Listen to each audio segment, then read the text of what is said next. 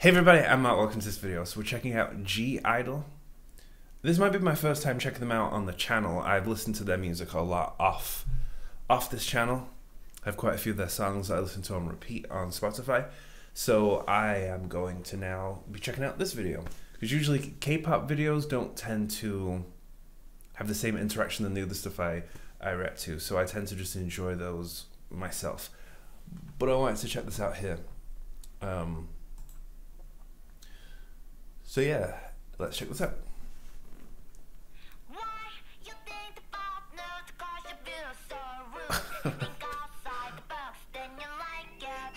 It's like Moulin Rouge. Showgirls.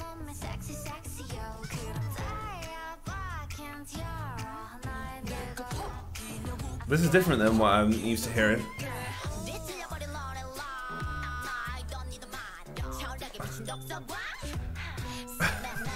Wasn't expecting this at all.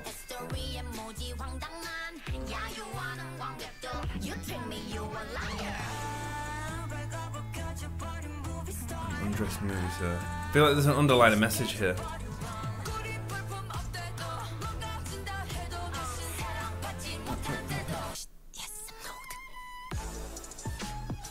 Yeah, that's Moulin Rouge. And also like Lady Marmalade, which was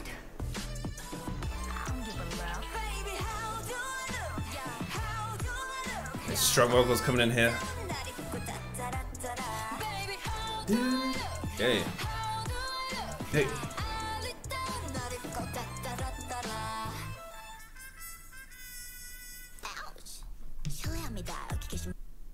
It's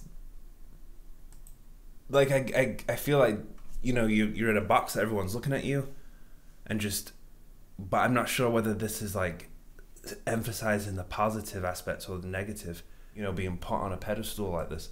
But let's just keep watching. It's not what we are showing.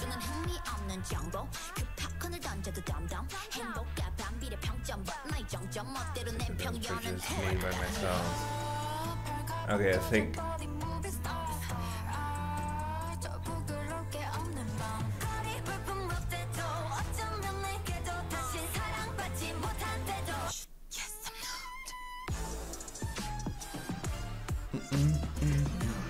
And that music is sampling Common.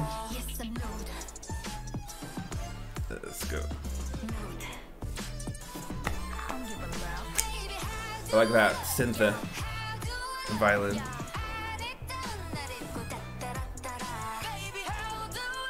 Growl.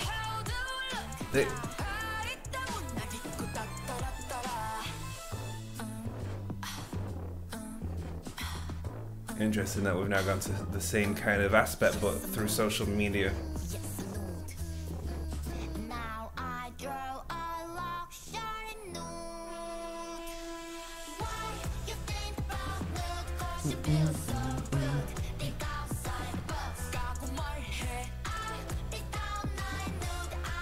I'm going to read the comments on this afterwards to see what everyone else thinks.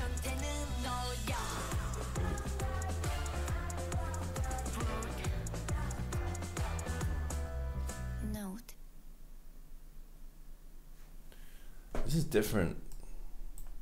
This video is inspired by Marilyn and Bansky's Thank You and Love You.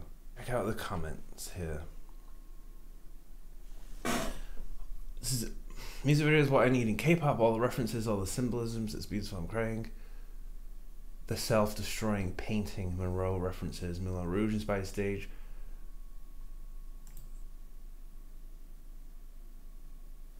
It's like going through the different historical timelines to do with like women's rights and how their bodies are viewed through like the lens of a man.